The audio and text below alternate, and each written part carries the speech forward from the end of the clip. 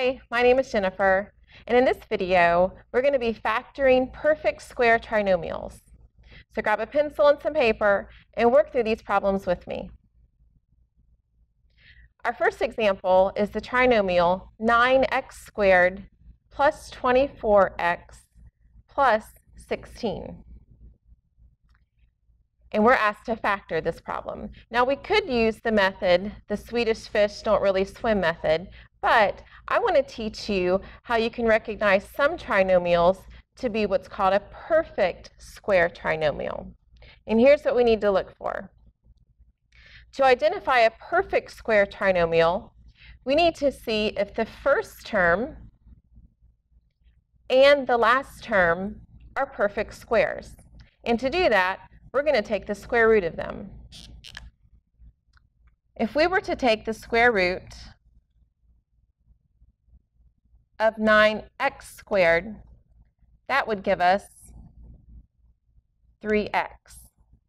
So this is a perfect square. The square root of 16 is 4. So 16 is also a perfect square. Next, the final way to check to make sure this is a perfect square trinomial is to double check what this middle term is. And here's how we're going to do that. Let's let the answer to the first term's square root, let's let that represent the letter A. And let's call the square root of the last term, we'll call that one letter B. So the final check to determine if this is a perfect square trinomial is to ask yourself, is this middle term, is it equal to 2 times A times B? So let's check. 2 times 3x, let's write that down. 2 times 3x times 4. 2 times 3x is 6x. 6x times 4 is 24x, which is what our middle term is. So this is a perfect square trinomial. Now that we've determined that this is a perfect square trinomial, this is how our answer will look. Our answer will always be A plus or minus B quantity squared. Now notice that I put plus or minus in there. Sometimes it will be a plus sign, and sometimes it will be a minus sign. And here's the easiest way to figure that out. When you go back to your original trinomial, if the first symbol is a plus sign, your answer will be a plus sign.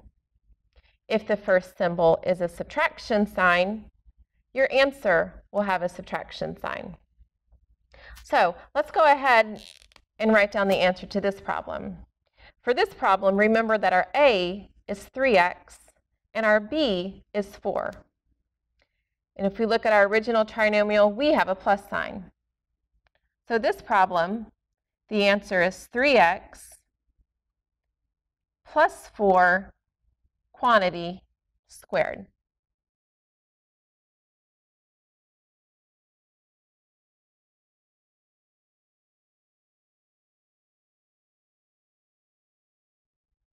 Okay, I think we're ready to do another problem. Let's factor 25y squared minus 10y plus 1. But before we factor, let's make sure this is also a perfect square trinomial. The first thing we need to check is we need to make sure the first term and the last term are perfect squares. If we take the square root of 25y squared, we get 5y. So the first term is a perfect square. If we check the last term, the square root of 1 is 1. So that's also a perfect square. Next, we need to check about this middle term. And as the previous example, we need to make sure the middle term is equal to 2 times A times B. Now we're going to let A be the square root of the first term, which is 5y, and B is the square root of the last term, which is 1. So to check this, we're going to have 2 times 5y times 1. 2 times 5y is 10y. 10y times 1 is 10y. So we have a perfect square trinomial. Once you've determined this is a perfect square trinomial, we can go ahead and write our answer.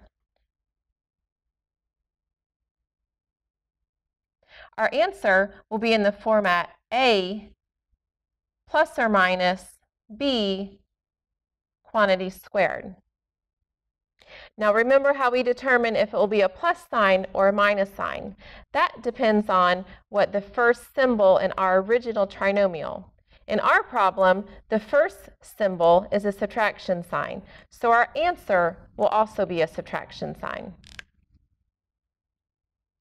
A, which is 5y, minus 1, which is B, quantity squared.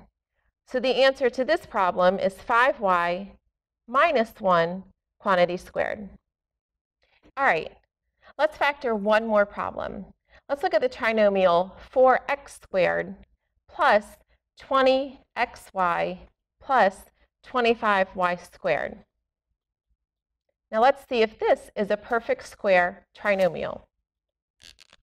To do that, we need to make sure the first term and the last term are perfect squares.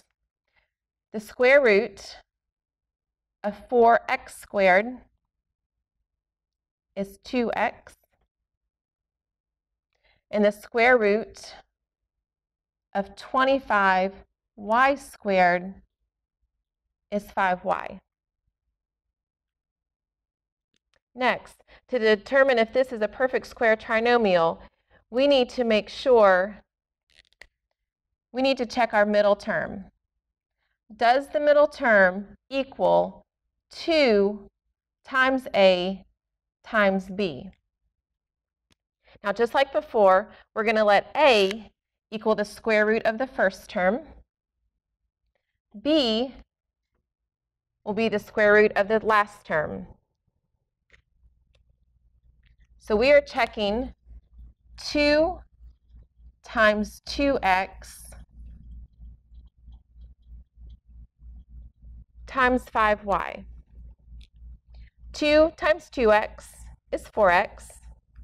4x times 5y is 20xy. So we have a perfect square trinomial. Our answer will be the format A plus or minus B quantity squared. Now don't forget, it's either going to be a plus sign or a minus sign. That all depends on the first symbol from our original problem. We have a plus sign, so our answer will have a plus sign. A, which is 2x, plus B, which is 5y, quantity squared. So the answer to this problem is 2x plus 5y quantity squared. Now, if you have any other questions about this topic, please stop by and see your professor. You can also stop by the math tutoring lab, or you can watch this video again.